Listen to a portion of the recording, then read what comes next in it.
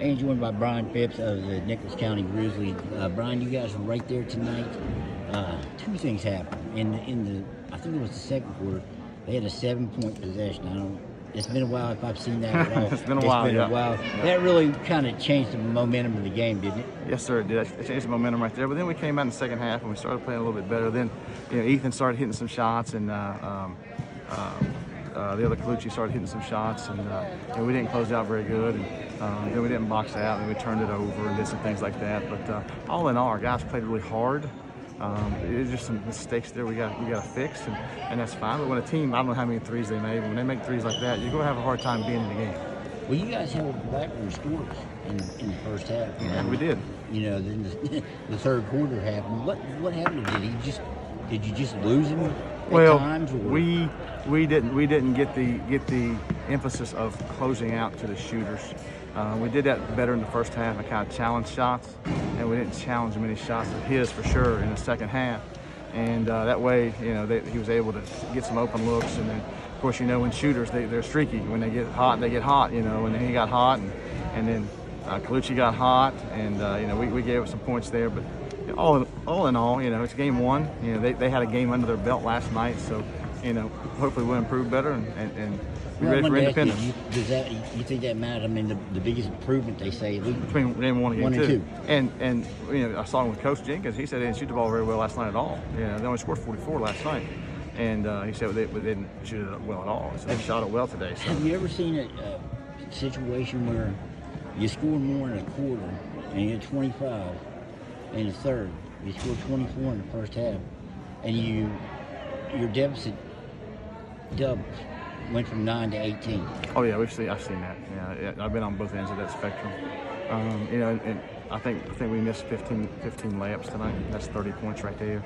I don't know how many free throws we missed. We turned the ball over too many times and gave up way too many second chance opportunities. So we got to do a better job of that.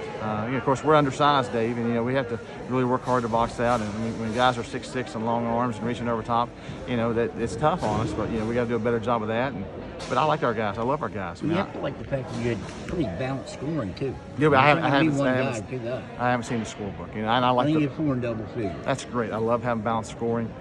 Some other guys have got to step up and fill in 4 and 5 here, 6 and 7 there. But we're gonna get better. That's the thing. We get a chance to practice Monday, and then we'll go to Independence Tuesday and play those guys. Those guys are really good. I think I don't know who they played tonight, but they're a good basketball team. Coach Green's doing a great job with them over there. He's got some great players. And they beat Pikeview tonight. Oh, they did big Pikeview tonight. So it's crazy how things are coming in circles. So hopefully we can go down there and give them a game and play hard and get victory number 1. Who knows? I saw you stop Blackburn. Well, you talked to Blackburn here on your bench. Don't quit shooting the ball so good. I kind of figured it was something like that. We're all here for kids, and we love kids, and everybody's here for them. And when they're doing well, I kind of tease them like that. Quit shooting the ball so well, or why are you passing it so good? Just to get them kind of relaxed and loose. Hey, is there any way? I talked to your son before the game. He had his first pro wrestling match last night. Is there any way we can get you to be his manager?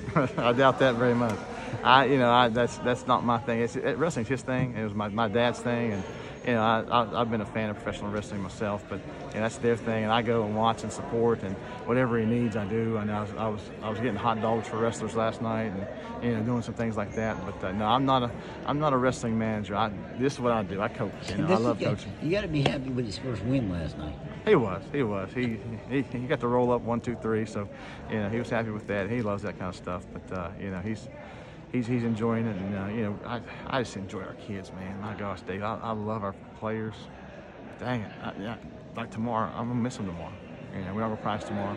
Although we could, we're not going to. I give them Sundays off. That's for them and their family for sure. But I love my kids, and I love my son a bunch. So it's fun having them around. Brian, I appreciate it, and we'll talk to you again soon. Dave, anytime for you, buddy.